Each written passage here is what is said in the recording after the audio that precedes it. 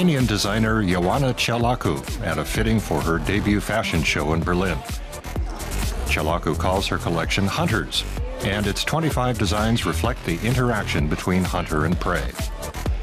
The cornerstone of this collection was laid a year ago when Ciolacu won the Designer for Tomorrow prize at Berlin Fashion Week. Actually, it's 1 year and 5 days. Yes. Yeah, I remember, of course, it was my first big fitting, and it was hectic because we kept switching models. And I mean, it's the same now, but it's more relaxed because I already have the experience, so I'm more relaxed. 1 year ago, Ciolacu was one of 5 finalists for the Designer for Tomorrow award, chosen from a pool of 350 applicants. British fashion designer Stella McCartney was the competition's patron. And in the end, McCartney and the panel of fashion experts chose Ciolacu and her Paradox collection as the winner.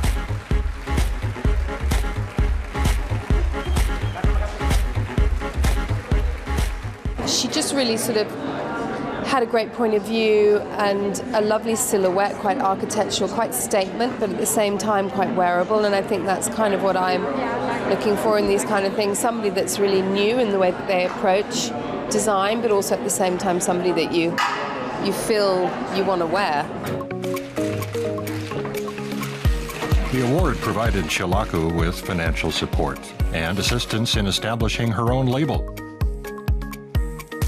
She's now opened her own studio in the Romanian capital, Bucharest.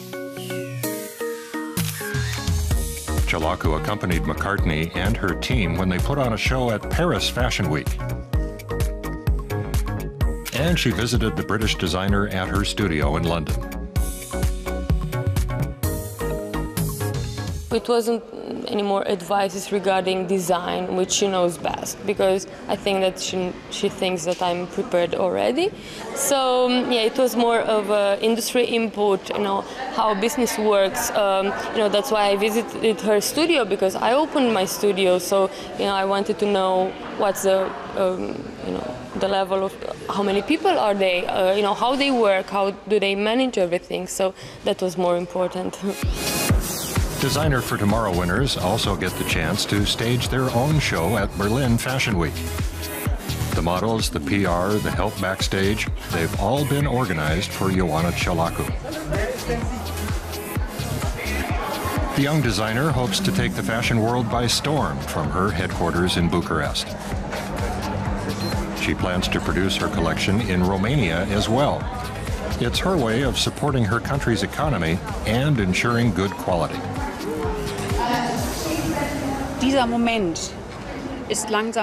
This moment in time is slow compared to what's coming next, meaning that things are getting quicker and more global. More markets are opening up. So I think this point of view is the right one. These days, designers can stay where they are and still communicate with the whole world. Maybe at some stage we'll no longer need venues like Fashion Week, but find completely different platforms. So people should start off where they feel most comfortable.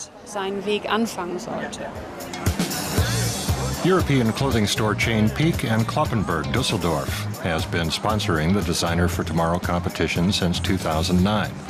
The patron of this year's competition is the American designer Tommy Hilfiger. Ciolacu's show kicks off the finale.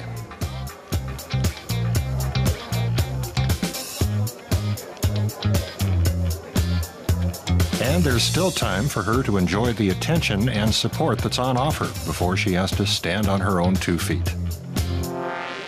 There has been a lot of emotions for me. I never had so many emotions in my life because of the, you know, winning and the preparations before, and now, you know, again with the show, again the same feelings. But I was grown up really good, so now I have the power to be on my own, I guess. After the show, Iona Ciolacu is ready to launch her career as an independent designer. She's no longer a designer for tomorrow. She's creating fashions for today.